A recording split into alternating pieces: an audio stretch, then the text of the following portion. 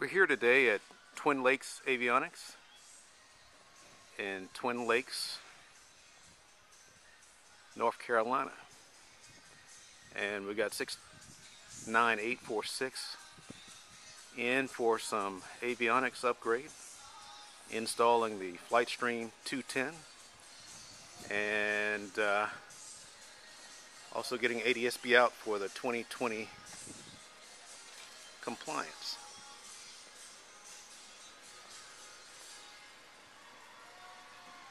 Starting out. And here we have, what's your name? My name is Bob Williamson. I work for Twin Lakes Avionics. And Bob, what did you do for 69846 today? Well, today we put in a Flightstream that's hooked up to the GNS 530 where it can transfer a flight plan back and forth to the iPad. Excellent.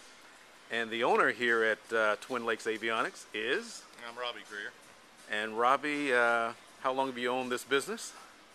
I've been here since 98, so been here since 15, 98? 16, 17 years, something like that. A long-time guy that lives here in the area and has been servicing all kinds of aircraft. Yeah, pretty much, yep. And what did you see that was interesting about 69846 today, if anything? You got a nice stack in there. It's don't get lost. You shouldn't be able to get lost with all that. So.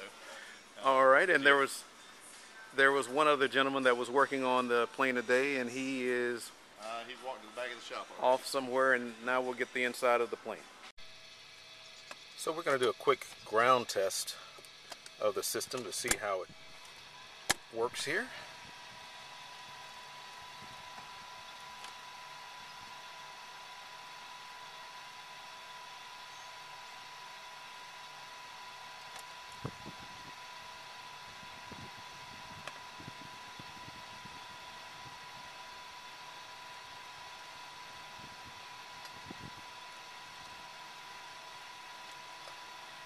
And here on the iPad I've got a random route going from Twin Lakes over to Raleigh. Twin Lakes over to Raleigh, and I chose this route here just to put some waypoints in, just to make it more interesting. And of course we check the databases, they are correct, and checking for communication and proper initialization, and that's fine on both. And the 696.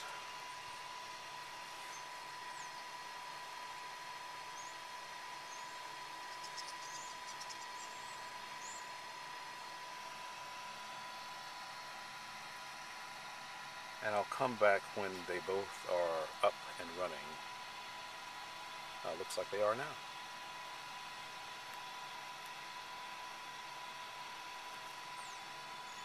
And so in flight plan, you see that we have nothing there. And let's pull up the flight plan over here as well.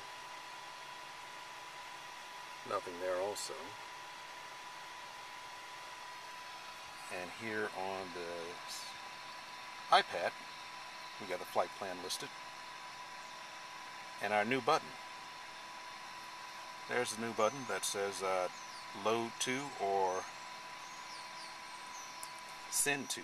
So load from the panel or send to the panel. And we're going to send to the panel. And we say send, and we see we have a message. And check from the flight plan import page.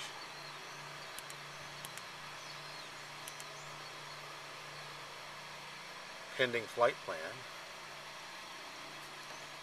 And we're going to highlight and enter.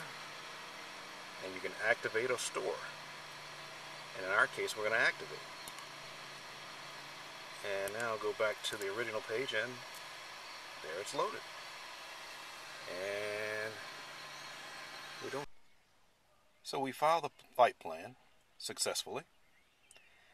And now just to do another ground check, we're going to do that now.